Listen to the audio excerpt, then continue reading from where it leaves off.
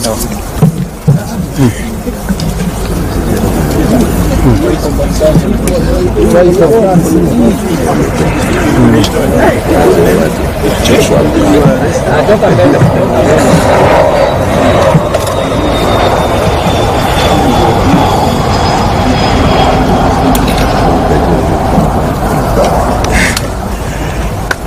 afternoon. My name is Joshua Okayo. I am a student undertaking my advocates training program at the Kenya School of Law, and also the president of the Student Governing Council at that institution. I have been very actively participating in the protests that we've seen in the past 2 months. And I remember on 18th of June, I met Advocate Wakili Willis here. We were actually with him on the street. And it appears to me that this was history writing itself. I got abducted on 26th of June and was released, or rather when I realized that I was released, that was 28th of June. Because I found myself at the bank of Maragua River in Murang'a. So today I'm here in solidarity with the families, friends, relatives, and everyone else who are related to our brothers and sisters who have since gone missing but have not been found. I am here because this speaks to me. I am here because I identify with the case in question right now.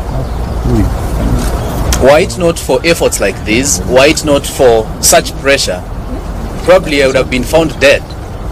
Sometimes I sit down and reflect, and I see the mere reason why I should also fight for other people, the way my friends and the whole nation fought for me, and they ensured that they remembered my name so that they released me. So at this juncture, remember their names, remember Jagi's name, remember everyone's name. And I would encourage Kenyans to all push for the release of these people. And to William Ruto, the young people are on your case. We are on your case. You have seen people going around the country exposing fraud, exposing theft and corruption.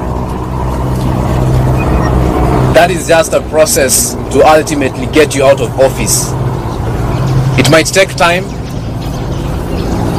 it might be slow, but I can promise you, ultimately, the voices of the people of Kenya shall reign supreme. I want to say, Paul, to the families, because I know how this affects families. When I was abducted, and it was now 2 days, my family members were in distress. They were moving everywhere, calling all my friends, trying to find out where I was. They could do nothing. And you know, the problem is that we have a generation that believes we are very powerless, to the extent that a president cannot be called by name. We have to change our view, and we have to avoid this self-aggrandizement that has been, the impression of self-importance that has been sold to us, and we have to call everything as it is. So I'm here because this is very painful, and if I remember that I was once in such a situation, I feel very sad. Thank you.